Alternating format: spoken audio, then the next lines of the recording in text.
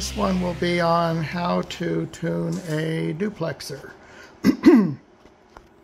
This is a PD526.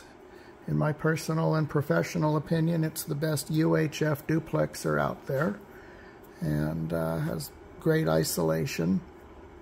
It's a good bandpass, band reject duplexer. And this particular one is presently in the 440 ammeter spectrum, but it needs to be tuned up to the 462 GMRS spectrum, General Mobile Radio Service, also known as GMRS or GERMS, to make it even shorter. As far as duplexers are concerned,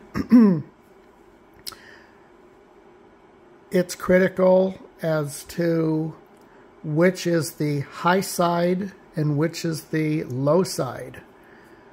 Some are marked transmit or receive. You don't want to pay any attention to that.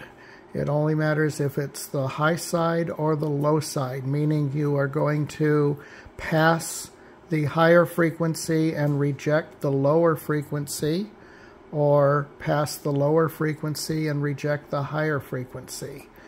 So this one, as a matter of fact, this is where it's going to go. So that's the lower pass. It just happens to be the transmit side for this one. But again, that doesn't matter if it's on the transmitter or receiver. It's the lower frequency. Of course, the higher frequency is on the other side. First thing we want to do is find out where it is. So we want to make sure that it's a good operational duplexer before we touch it. It'll save a lot of grief. So first thing, find out where it is. To tune a duplexer, the best piece of test equipment is the tracking generator. This is a spectrum analyzer / tracking generator. We use the tracking generator portion of it. I've punched in, since it's UHF, don't know exactly where it is. I know where it is, but we're pretending here that we don't. So I punched in 455 megahertz because I know it's going to be somewhere between 440 and 470. It's pretty obvious it'll be somewhere between there. And put in a span of 15 megahertz. So we'll do that.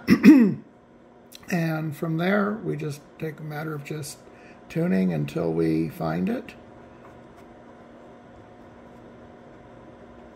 And there's our band pass until our reject is just over here. Here's our pass. And we can look and see here that we're tuned roughly 443. So it's in the ham band. We need to move it up. So we're going to have to move this lower frequency from 443 to 462. And then likewise the higher side from 448 to 467. Okay, so as we tune this, we do one can at a time. Again, there's 6 separate bandpass, band reject filter cans inside this housing. We do one at a time. And I've already set up the tracking generator here to find that this is tuned to the center frequency 443.500, and thus we will start turning on right here. And as you can tell, we are moving it.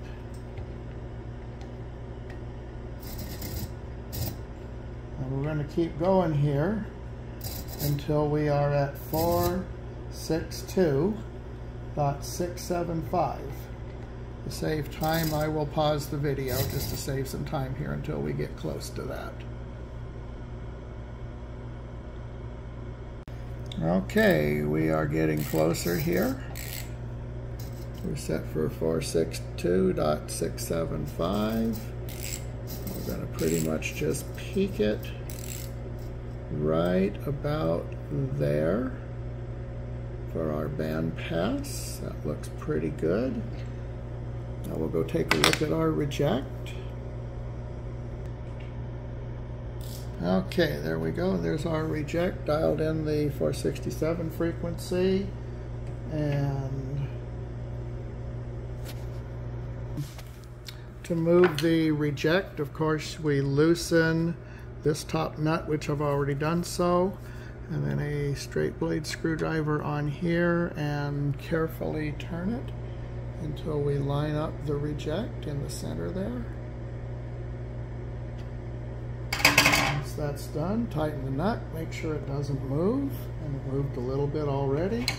So we'll tighten the nut, not quite tight, just a little, not even a half a click of the wrist here.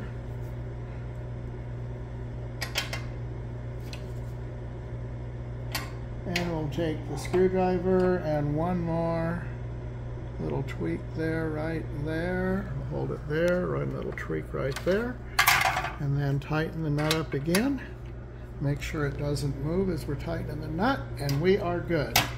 Okay, that's one of the three for the low pass side. I'm gonna, rather than take all the time on the video to go through all three because the procedure is the same, I will do all three and then be back and we'll look at the three as a unit. And now for the high pass. And I've already tuned it somewhat. Forgot to start the video again, so we're pretty close to there. And we're going to tune on the high pass side of it. We want 467.675.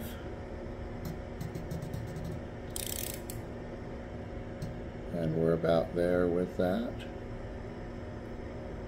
Now let's go look at our reject.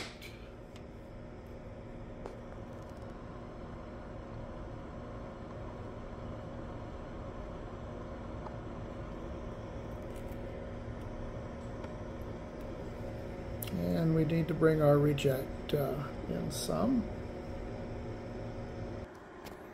And loosen the nut, I already did, then our screwdriver.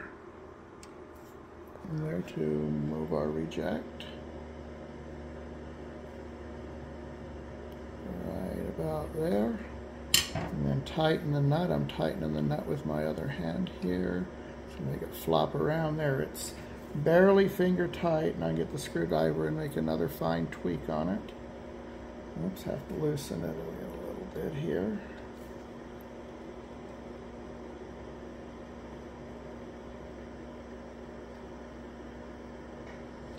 Take some patience and a little finesse here from time to time to do these.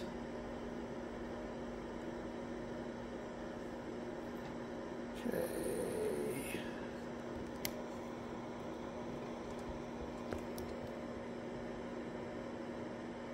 It's kind of hard to do it holding the camera with one hand and trying to do this with the other hand here, so we'll take a little bit of extra time and do this. Then I'm going to do the other ones off camera here and do our next section of this when we test everything together as a unit. There we go. I'm going to get rid of the camera here so I can do this, but you catch the drift to get that centered in there. And then we'll tune the other three cans. I'll be back in a minute to show you a little trick here as we tune the next can here. Here's the time we're going to use this little trick that I showed in another video on RF connectors. Rather than have to go through the effort of working these loose, this is the one downfall of the 526, is working these end connectors in here. They're very tight, very hard on the fingers, especially if you're old and have arthritis like me. So we'll do this little trick here that we showed in that other video. We'll take a BNC double female barrel and into that end male. And there we go. And we'll do the same thing on this other connector here and then proceed to tune the cans. I'll be back when the entire duplexer is tuned and ready for a final test. Okay, we're done testing it as a unit here. First thing we'll do is look at the insertion loss. What I've done is I've just connected my two cables together. There's our reference line there, just under minus 23 dBm. So now let's hook up the high pass side of the duplexer and look at our insertion loss. And there we go, we've got about 2 dB of insertion loss. That's not bad for the 526. We're looking at this at 1 dB per division. Let's go look at our reject now. There's our reject at 462.675, and we're down a good 45 dB.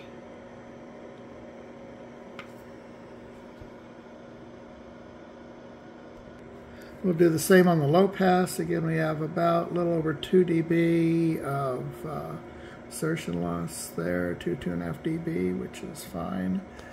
And we'll look at the reject here. Got to go to 447, or 467, I mean.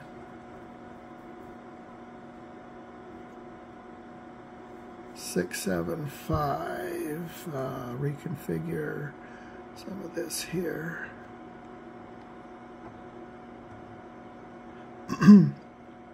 And let's see.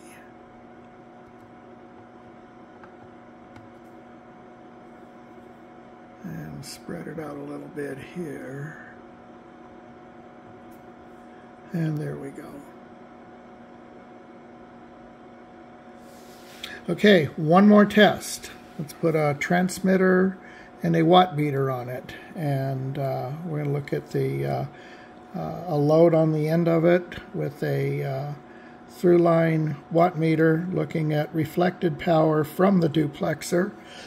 And then we'll also look at forward power out just to reconfirm our figures here. The final little test here, we'll take a look at reflected power from the duplexer back towards the transmitter. First we'll look at forward, make sure that we've got some good forward power there. That's a 50 watt slug. And we'll look at reflected. And the needle just maybe moves a needle's width. So we're good there.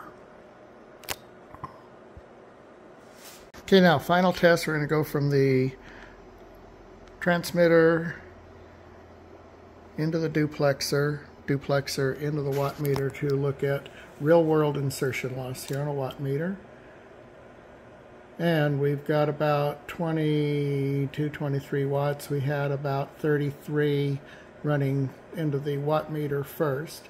So that's, for round numbers, that's about a 2 dB insertion loss in the duplexer here. So we're all good, ready to put this thing on the air.